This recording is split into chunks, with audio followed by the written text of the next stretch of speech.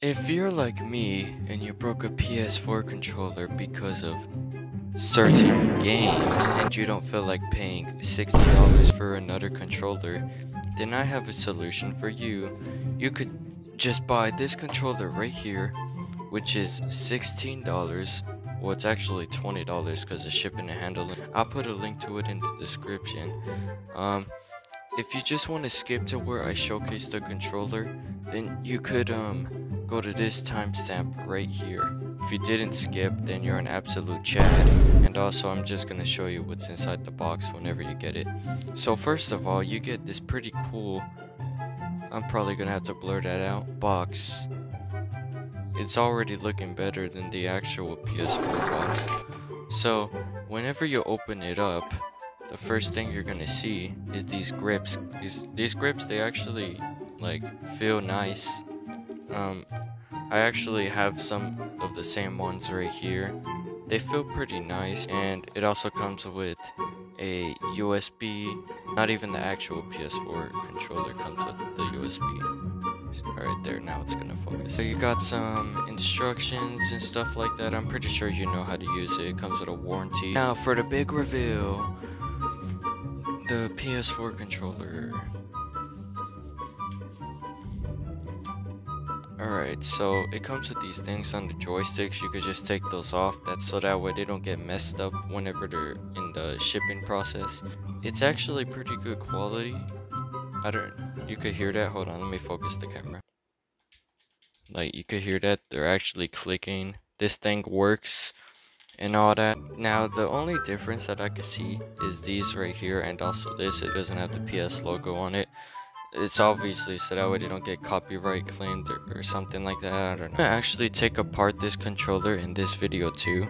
But if you just want to see how to change these out for the actual PS4 logo and stuff like that, then you could go to this timestamp. Now, if you're like me, hopefully you're not, you've probably broken a lot of PS4 controllers.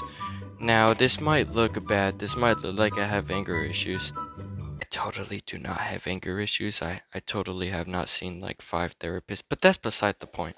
The point is, I've broken so many of these controllers that I figured out how to just fix them with my eyes closed. So you could just get you one of these ones with the logo and all that.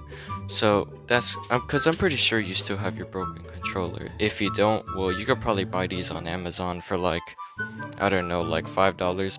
I'm talking about the buttons, not the controller. Right, so I'm gonna show you how to take apart the controller now, just in case you don't know how to do that. And what I'm gonna use is this right here. I would also have this in the description. I kinda like these because they're like magnetic. They're pretty cool. You could also like freaking enlarge it. Wish I could enlarge something else. Let me do that satisfying little thing that all of y'all freaking like so much. Oh, satisfying. Alright, so the first thing you're gonna want to do is get something like this, or a little bow or something. This is just so that way you could put your nails and all that in there. I like this. It comes with the thing that I showed you. It's magnetic, so that way the nails don't freaking roll around and stuff. I just realized this entire time I was calling it nails when they're supposed to be called screws. Just ignore me whenever I say nails. I just call it screws. There's 4 nails. Just unscrew.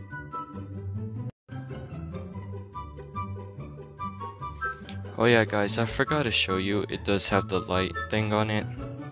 Yeah, I just forgot to show you all that. Alright, now that you have done that, you're gonna want to get a pry tool like this. This also came with the thing that I showed you earlier. What I like to do, I like to go in the bottom right here. Wait, hold on, let me focus it. I like to go in the bottom right here. Oh, okay, that actually came out a little bit too easy. Same thing on the other side. And from there, you could just take it off. Whenever you're taking it off, you're gonna want to be careful because of this little thing right here. Just carefully disconnect it. Okay, there we go. If that thing breaks, then you basically can't charge the controller. Well, this is the $16 PS4 controller light bar thing. And look, let me get an actual one. Hold on. This right here is an actual PS4 light bar thing. So as you can see, they're pretty similar. Similar. I wish my camera could autofocus, but I have a shitty camera, so it can't really autofocus. As you can see right there, it's a 600 milliamp hour battery, and the actual PS4 controller battery is 1000 milliamp hours. I would show you, but it's kind of hard to see it. So 400 milliamp hours below the actual battery. I'll say it's kind of noticeable if you're playing all day. Like, the battery does go down a little bit faster, but it doesn't like go down every 20 minutes or something, so you have a little bit of time to still play. So what these guys done, they actually kind of taped it down right there, it's unstuck. Probably use the pry tool, maybe that will help. Okay, yep, there it goes. Okay, alright, so just unplug the battery right there. It's kind of stuck on there, so if you pull very hard it might break it. Just be careful. Ah, damn, finally came off. Okay, I think I might have gotten a newer version, because as you can see, the batteries do kind of look, well, not the batteries don't really look different. The font on the batteries kind of look different. The old one that I had, it's a bigger, but on this one it's like smaller. And it's also a little bit slimmer too, so I guess they upgraded the battery, which is pretty cool. So under here there's a screw. You're just gonna want to unscrew that. There we go. Just put it on the little mat here. And then after you unscrew that, you could just take this part off. Just like that. Make sure not to break anything, and you could just set it to the side. You want to do, you could just lift up this little black thing right here. Okay, hold on. Look, see that? Just lift it up and pull this wire out, just like that. And now what I do, I just pull back on the joysticks, and now the whole thing just comes off, just like that. Well, not the whole thing, it's still connected to the vibrators. So yeah, you could just pull on this right here, and it all just comes off just like that. So just set that to the side. So now this is where I'm gonna do most of the upgrades. So I'm gonna take this trackpad off. Guys, do not take the trackpad off, because whenever I put a new trackpad on there, it actually kind of messed up the controller. So just leave the trackpad on there, so that way you don't mess up the controller. Just leave it on there, don't even mess with it. I'm gonna get my old controller and take those buttons out. If you really want to, you could replace the trackpad too, but I mean, not the trackpad, the D-pad. Take this one, put the X in there. Is that the X? Okay. And also, whenever you're putting these in here, you're gonna want to like spin them until they fall in there. So as you can see, it's not in there all the way. You just need to spin it a little bit, because I guess that's how they made it, and eventually it will fall in there. So now we have put the actual PS4 buttons on there.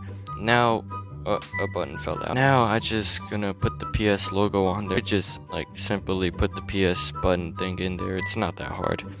You do have to take this off, but you could just put it back on. There's like these little pointy parts that hold it together.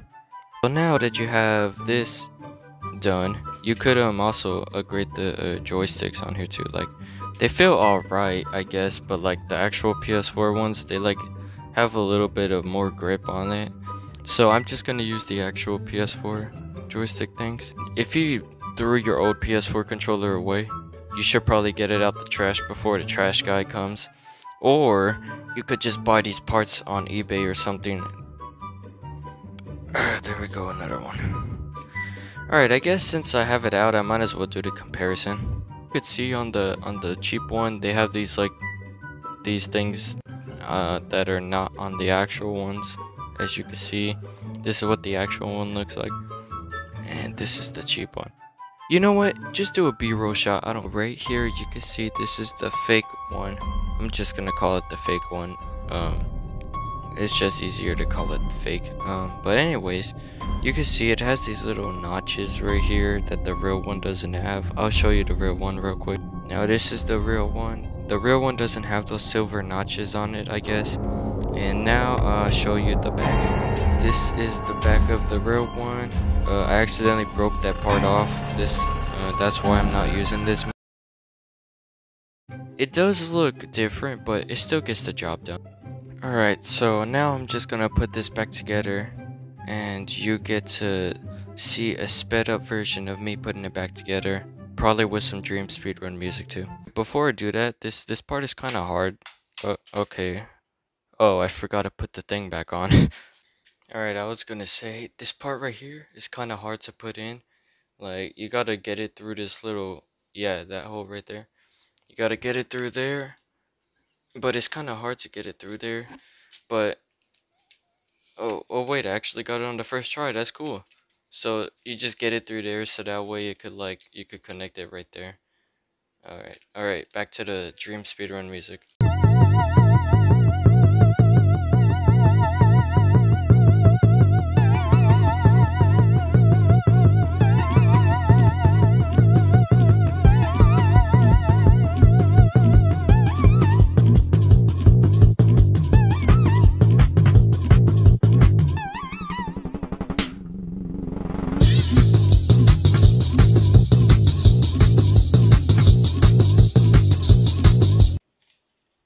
Alright, and I am done.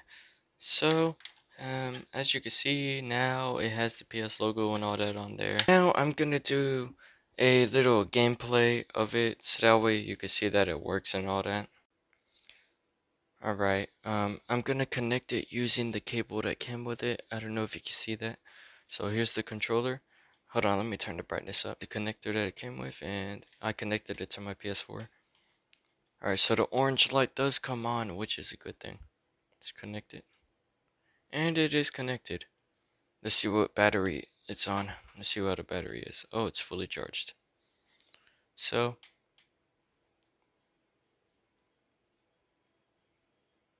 well, that's weird. Alright guys, I just gave myself a mini heart attack because I thought it wasn't working.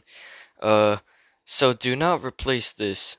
Do not replace this. This right here, it's gonna like mess up the whole controller apparently if you replace it. You could replace the buttons and these, but just don't replace this because this messes it up for some reason. I'll probably put a little warning in the video to let y'all know. Alright, so I guess I'm gonna play some Mortal Kombat.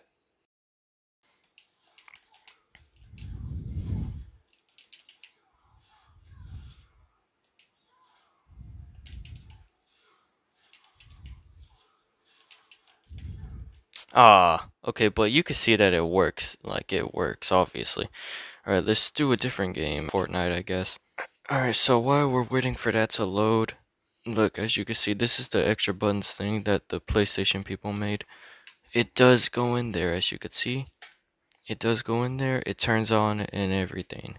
So let's see if it works in game. Alright, a little bit of bad news. Whenever I plug it in on the game, it literally just starts pressing a bunch of random stuff. That's kind of a bummer because I actually use this a lot. As you can see, I'm not even pressing nothing. It's just doing it on its own. Well, that sucks, but I guess you can't get everything with a cheap controller. Final review of this controller, I give it a 3.5. I already gave it a 4.5 on Amazon, but that's before I knew that it did all this extra stuff. So you can't use this on it.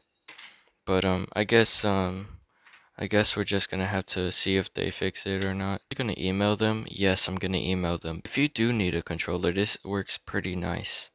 It's only $16 with shipping and handling. In the description, you'll find it. Okay, thanks for watching and bye.